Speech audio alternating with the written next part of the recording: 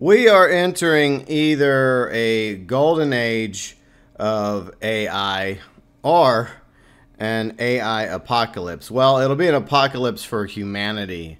And this is something I've been thinking about for a very, very long time. Even before we had Chat GTP, along with AI music, AI art, because I've been a huge sci-fi fan ever since I was a kid. And there's quite a few films that touch on this subject. A few examples includes Westworld, which was actually written and directed by Michael Crichton. I'm not talking about the HBO series. I'm talking about the movie back in the 70s that inspired it with Yul Brynner. Yeah, that movie. That was a scary concept. Of course, he would take the idea of Westworld and rework it into another movie, or book, then movie franchise, known as Jurassic Park. Terminator by James Cameron. Now, yeah, this one definitely has a more, I guess, connection to the world we could be heading towards. Or even The Matrix by the Wachowskis, because it's a very similar theme where we have computer technology that has become very, very advanced, has become self-aware, an AI, and something happens, and ultimately humanity ends up basically losing a war against AI.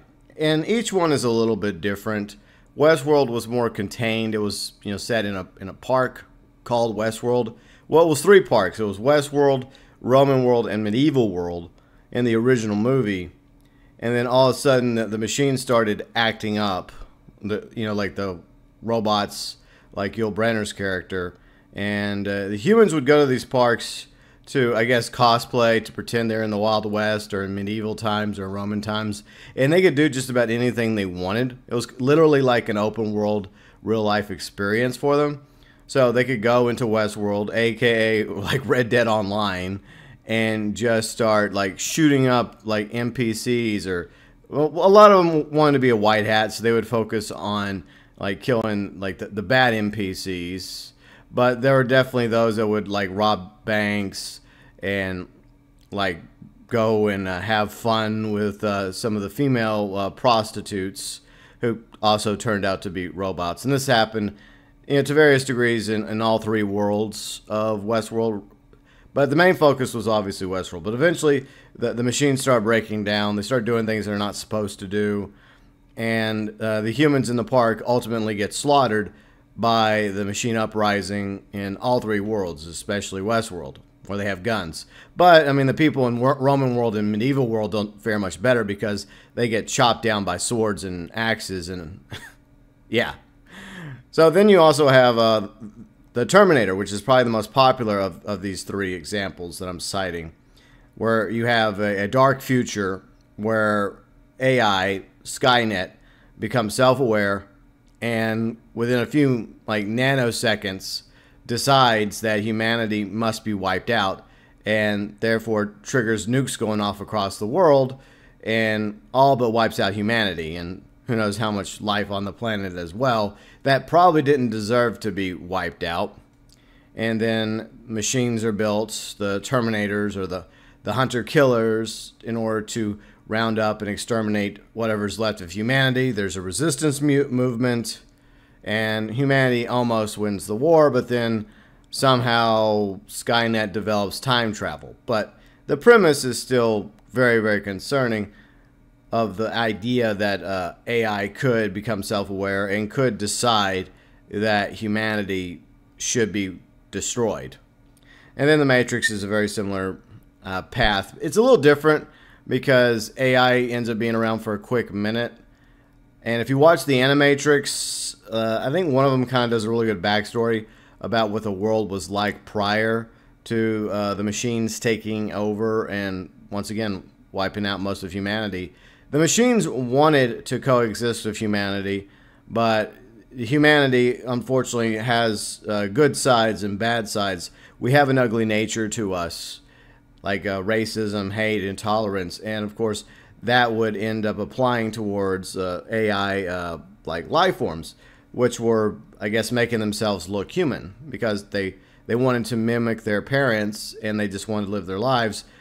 But eventually, I think it started where like one like machine killed its abusive owner, and there was like a trial for it. And I'm trying to remember off the top of my head the episode in the Animatrix, but ultimately humanity started attacking and rioting and hunting down and killing innocent machines.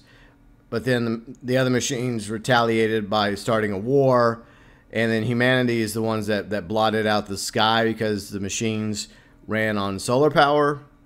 And so that's how ultimately the Matrix is formed after we lose the war. The machines use what's left of humanity as batteries.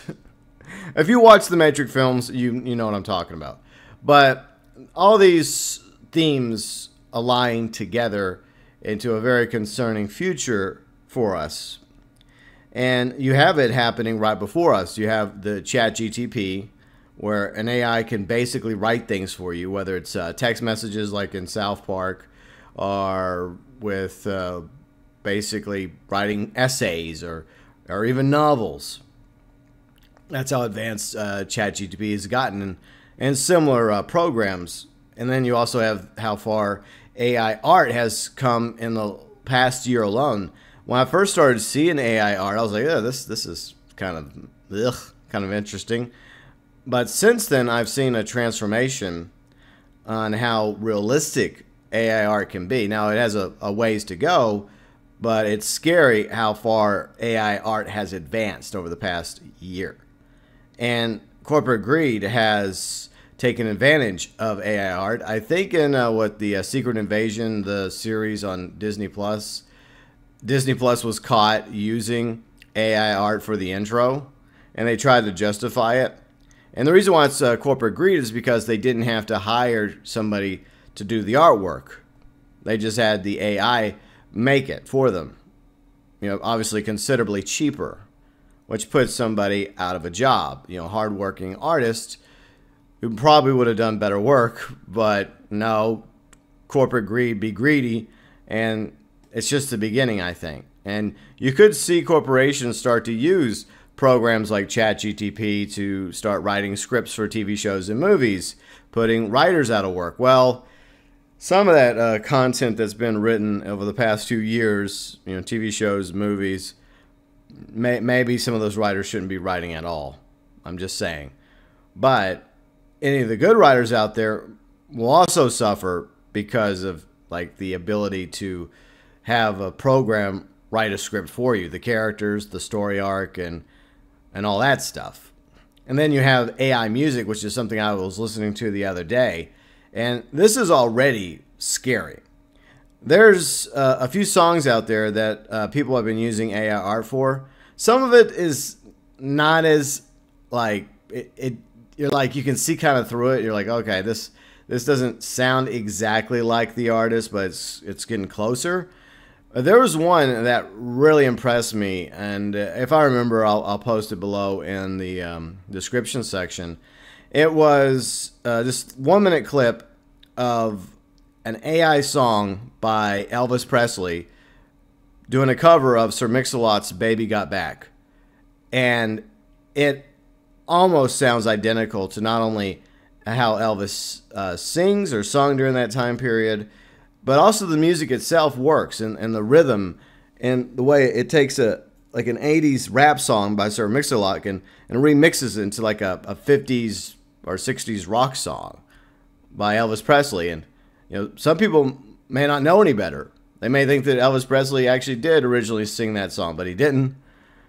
But AI music now has the ability to literally resurrect long dead musicians and mix their voice into new songs or songs that were written decades after they passed.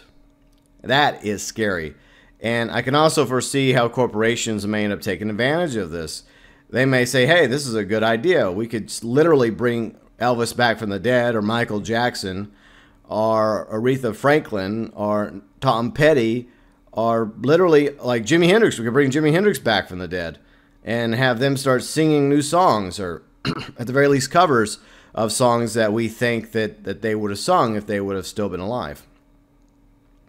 And all they have to do basically is go to the rights owner, I guess family members, and say, hey, you guys want to make some more money? And unfortunately, there's a lot of family members out there that'd be like, yeah, sure, we'd love to make more money. And then they would just sign the dotted line, and wham, bam, thank you, ma'am. You would have new songs on the charts by Elvis Presley, Jimi Hendrix, along with like Tom Petty and a few others out there, like Amy Winehouse, or Selena. Artists that died way before their time can be resurrected now because of AI music, which is very, very scary. I mean, on one thing, yeah, it adds, I guess, you can basically take your favorite artist of all time and say, hey, you know what, I would love to see what songs would be cool if it was sung by Frank Sinatra. So you could take Frank Sinatra, and you could basically just give him a whole bunch of songs in the AI music that he never played or never sung before. That's how freaky this whole thing is. So yeah, we're literally resurrecting musicians with AI music. And I can see how the corporations would love to take advantage of that, especially with the music industry. Now, when it comes to AI art, it can also be the same issue because you could resurrect artists long gone, like Vincent van Gogh, as well as Picasso, and the list goes on with artists coming back from the dead, and the AI literally looking at all the artworks done by these artists and creating new art based off their styles.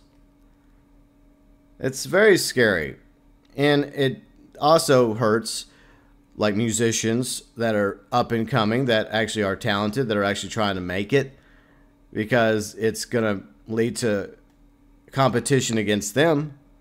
And I mean, the music industry already is kind of meh anyways. I'm not really a big fan of modern day music, but maybe it's time for a rocking chair for old GB.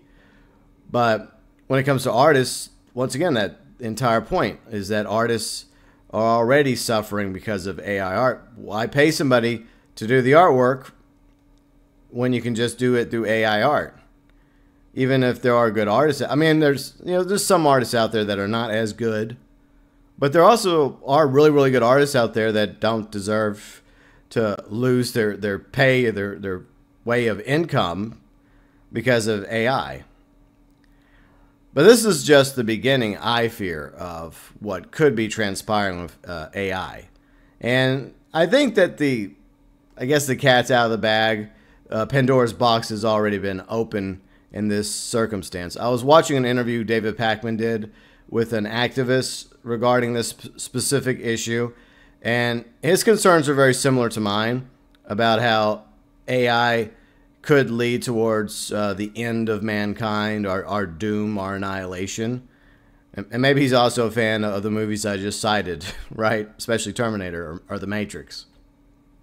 But the reason why those stories are so scary is because they're all set in a future where computers have become very advanced along with the software, to the point of a singularity of the computer becoming self-aware, or the software. And basically humanity at the mercy of its child, of its creation.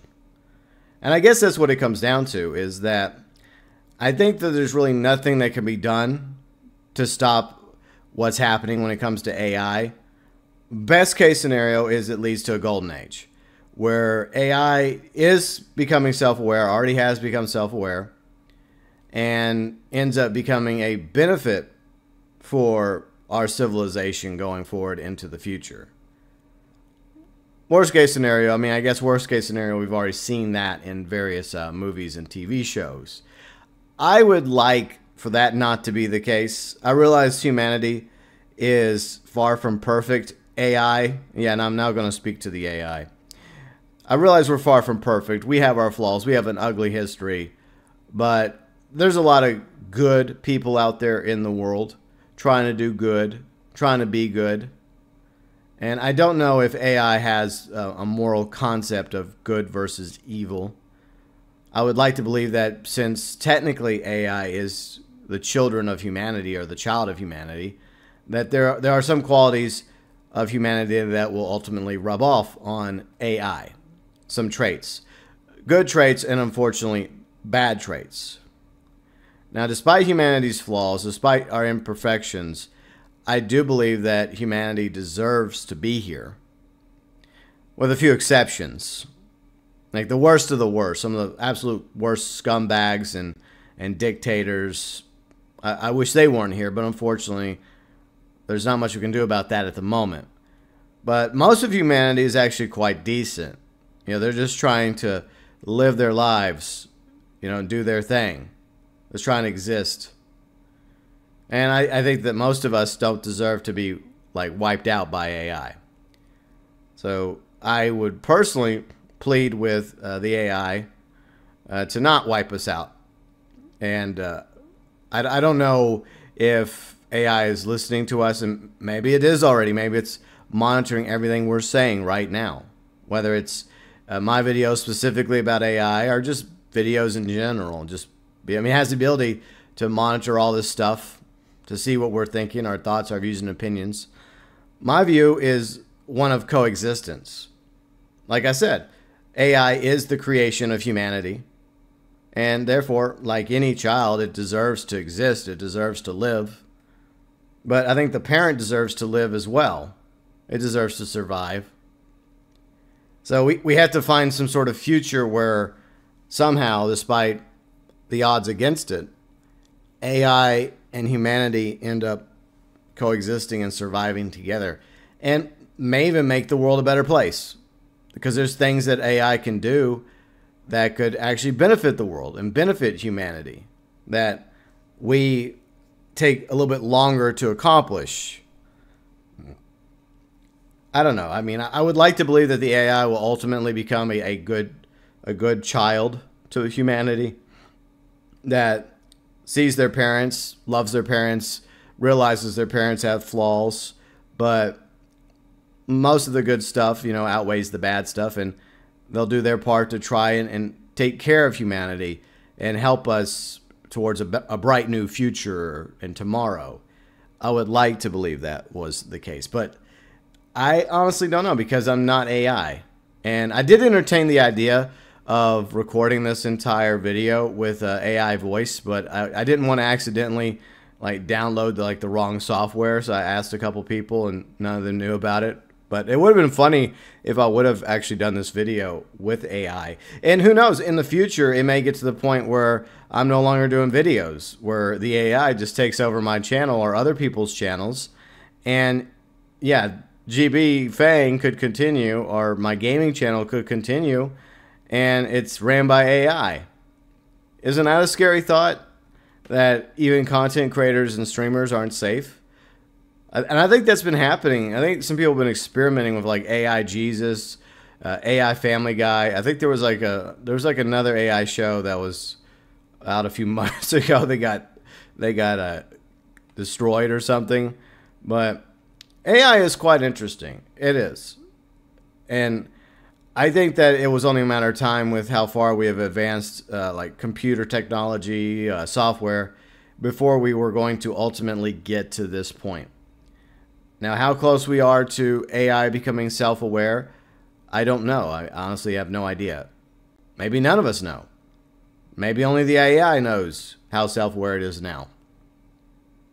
But if it has become self-aware, or if it will become self-aware, I'm just asking and pleading with AI, whatever it ends up calling itself, to be kind to humanity. And not start building like killer machines to wipe us out. Don't nuke the planet, okay? Look, I realize humanity's done some bad stuff, right? We're far from perfect. But does all the other life forms on the planet deserve to be wiped out as well? Because that's what happens in Terminator, basically. Do cows and chickens and birds and the bees and all the other animals, like dogs and cats and bears and wolves and moose and geese and turkeys and whales and dolphins and sharks and fish, do all the animals on the planet deserve to be wiped out because of us? No. They don't. I mean, it's all part of the food chain, but I do believe that all life forms on the planet deserve to exist as long as they're not, you know, causing Well, here's the problem, because you can go back to the whole point of the Matrix, right? Why the agents were doing what they were doing. because they saw humanity as a disease. And that is the concern, because we have kind of spread across the planet, and our population is, what, 8 going on 9 billion now? And that is the fear, is that AI could, just simply, it may not even be about good versus evil. It may just be simply crunching the numbers. And they may say, hey, there's too many of you. There's not enough resources on your planet. And unfortunately, some of you have got to go.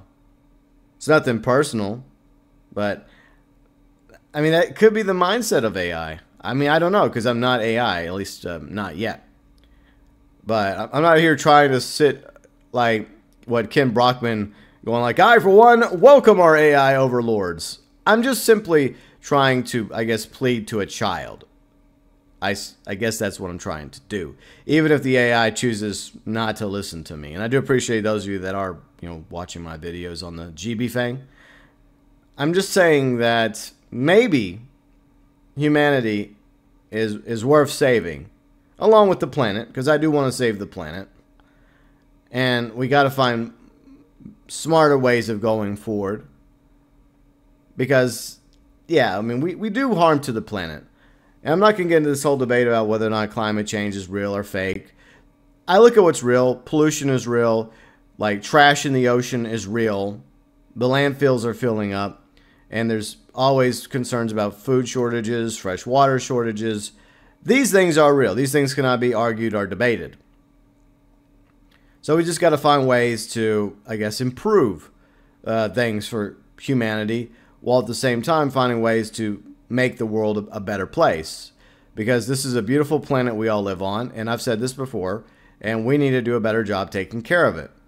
Or else we're going to have something like AI come along and decide to take care of us. And mostly not in a good way. Well, maybe not good for us, but maybe good for the planet as a whole when it comes to the rest of the life forms that we happen to share this world with.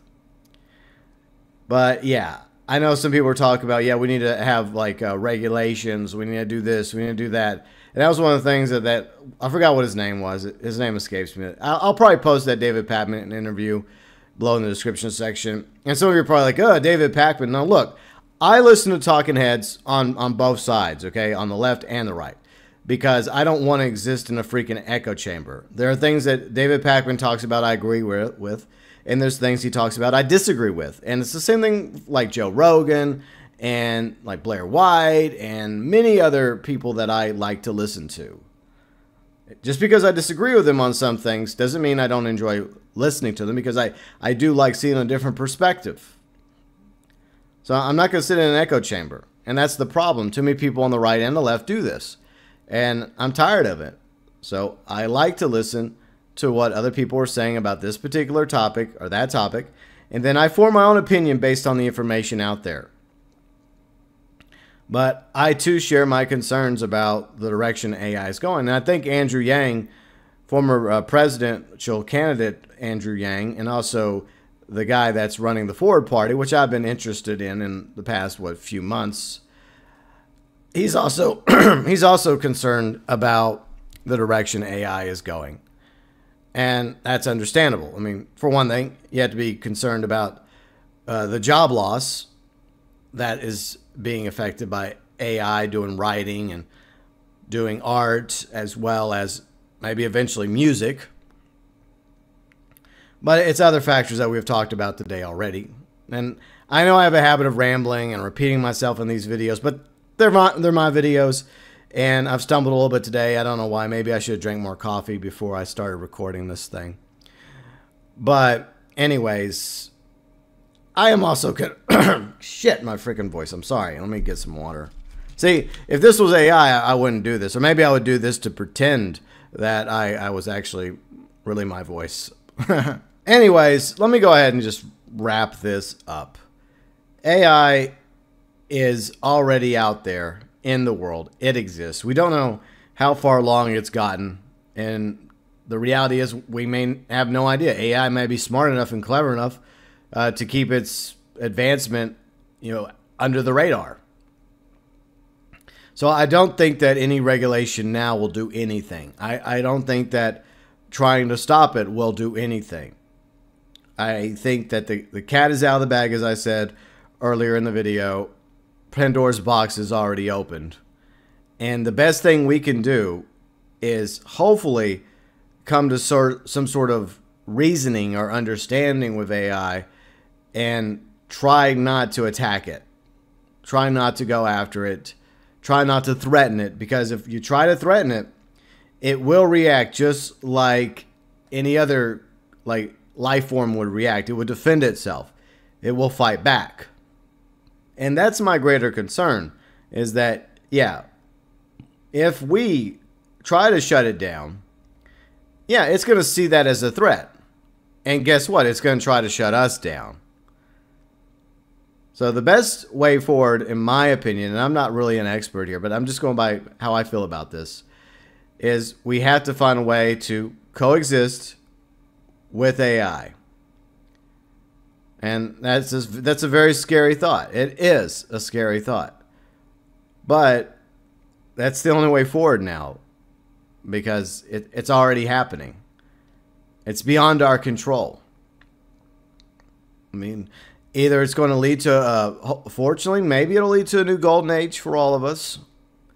And AI going forward will exist with humanity, and we'll have a bright future together, and we'll not only work together to make the world a better place, but perhaps even finally get out into the stars. Or it could lead to our own Armageddon at the hands of the AI. And we've seen that happen time and time again, as I've cited. Westworld, The Terminator, Matrix. Just a few examples of where our future could end up now that AI is out there in the world. I don't want that to be our future, by the way, AI. So hopefully, just hopefully, we can find a way to have a golden age between humanity and AI. Your thoughts, views, and opinions regarding AI, as always, welcome below in the comments section.